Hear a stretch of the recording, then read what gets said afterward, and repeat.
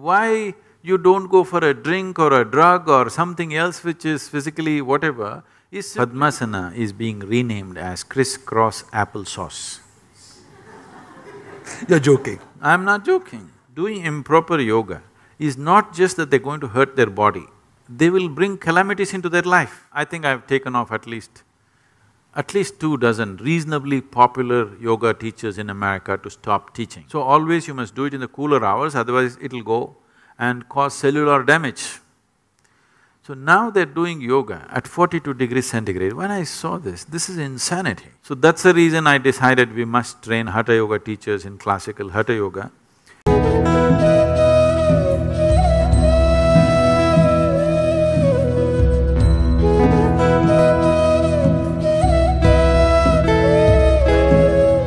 What yoga means, which is the whole concept of unity.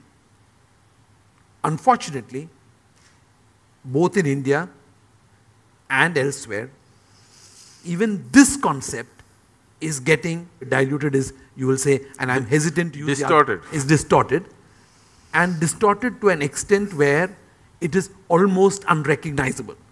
A lot of so-called yoga gurus have partitioned the whole, compartmentalized it as to a form of physical exercise and have lost out the core of the whole concept of it. But do you think that this breaking up is again an expression of where we are, consciousness, humanity, togetherness, all of that? Just ignorance. Okay. No, but what happens to yoga? I mean, since this is an area which you are… Now the California court ruled that if yoga has to enter the schools, you must remove all the Indian names. So Padmasana is being renamed as crisscross applesauce. You're joking. I'm not joking. Crisscross applesauce? Yes. To teach the children crisscross applesauce. Looks like Padmasana. I must cry, but I'm laughing. I know. This is weep-worthy. In terms of yoga getting all distorted, it is a serious concern because the type of yoga that is going on, particularly, you know, though I come from the stables of Hatha Yoga, I never thought I should teach Hatha Yoga because I didn't want to put people through such long processes because I have other ways of doing things. I thought we will never really teach Hatha Yoga except as a preparation for some long meditation programs, just 40 days, 60 days kind of preparation. But in the last 5–6 years, I've seen many, I think I've taken off at least 2 dozen reasonably popular yoga teachers in America to stop teaching, because I just pointed out what they were doing and how it is impacting their lives. See, doing improper yoga is not just that they're going to hurt their body, they will bring calamities into their life. Because what you need to understand is, Hatha Yoga, the simple physical form of yoga, is a way of aligning your system with the cosmic geometry. So if you do it wrong, it's dangerous. If you do it wrong, you not just may cause physical damage, you will bring situations in your life which are completely disastrous for you. Whether your life works smoothly and constantly, successfully, or constantly you're in a pit depends on how well aligned or you're disaligned with the whole process. So Hatha Yoga is one way of aligning. It is a more physically, probably in today's world, more difficult way of doing it, but there is a certain beauty to it because it gives you health, it gives you well-being, at the same time it gives you success and focus and a different level of blissfulness in the body, which very few people experience. If you just sit here, how my body feels right now, I won't exchange this for anything. So why you don't go for a drink or a drug or something else which is physically whatever, is simply because you're in a better state than all those things. If I was miserable, maybe I would also drink. Yeah. If there was something going to elevate you for some time, why don't you do it? But when everything is so fantastic, why do you want to mess it up with something? That's a question. It's not a moral decision. It is just a question of… Physical need. No.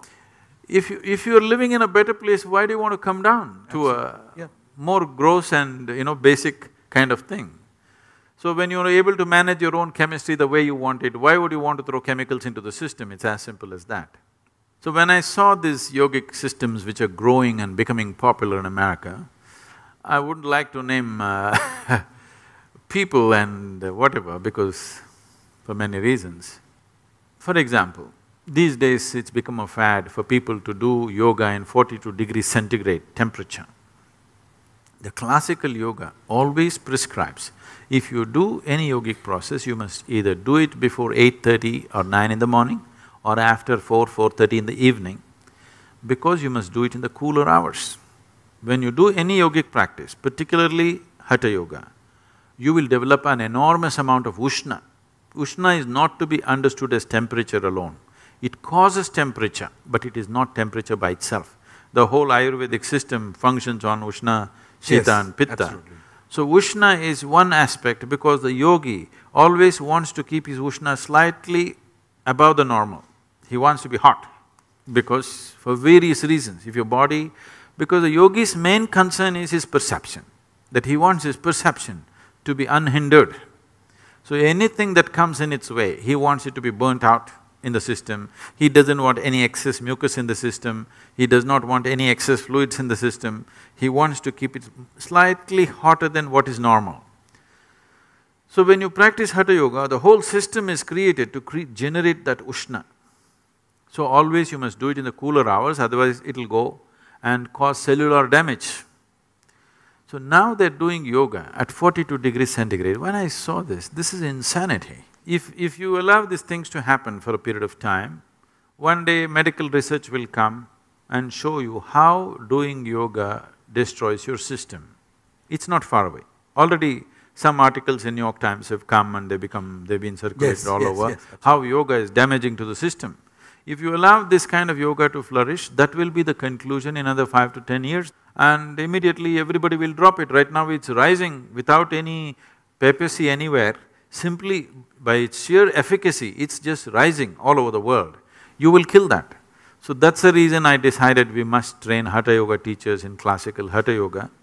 21 weeks, a dedicated, focused time. They've never been through any training in their life like this.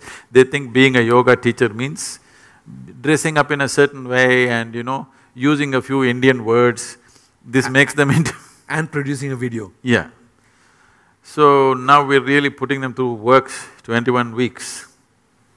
And this will produce definitely more stable teachers who will take yoga in its right format, so that tomorrow if somebody is doing yoga, any kind of scientific study you conduct on them should be an absolute thumbs up, for sure, on all levels, physically, psychologically, emotionally, and in ways that they don't understand.